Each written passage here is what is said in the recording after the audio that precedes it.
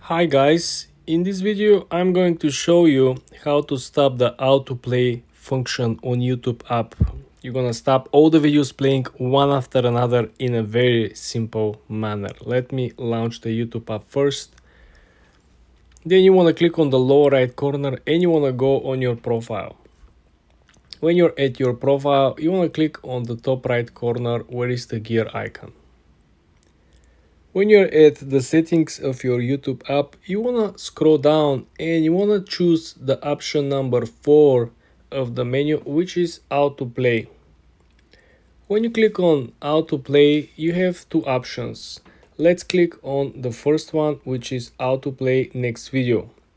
This is what is automatic default, and in our case we have an option to select between the mobile device and the tablet. As you can see, now it's on. When you click, now it's off. This simply means that on one device, when you set the settings, for example, we're doing it on the iPhone, if I log in within the same account with tablet or laptop, my setting will be saved and my setting will be the same set as default on every device that is currently logged into this account. And this is how you turn off autoplay on YouTube app. For more tips and tricks like this, guys, subscribe and come back for more.